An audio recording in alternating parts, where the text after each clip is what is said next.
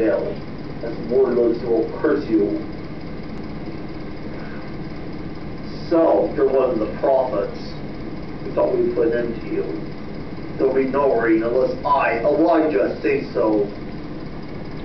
So Elijah told Ahab, he was priest of the temple now. God in 6:3, the priests of Baal are up to 2,000. We will place sacrifices on the altars. The priests of Baal will call upon their God. I will call upon the Lord. For ours is by fire, let him be the true God. So the priests of Baal, he dulled and moaned and screamed and moaned and they danced around. The altars were doomed. Oh, come on, louder, louder! Surely Baal is a god. He just can't hear you. Maybe he's speaking with other gods. Maybe he's on a long journey. Powerful Baal, send out your fire.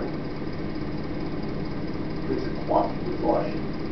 Take away every water as much as you can. Do it again. And again. Stop him! He's crazy! Will he fail? The people will come for us.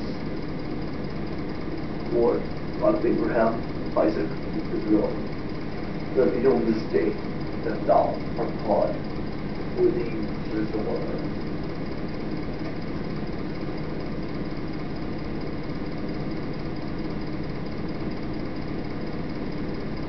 O Lord God of Abraham, will have his justice.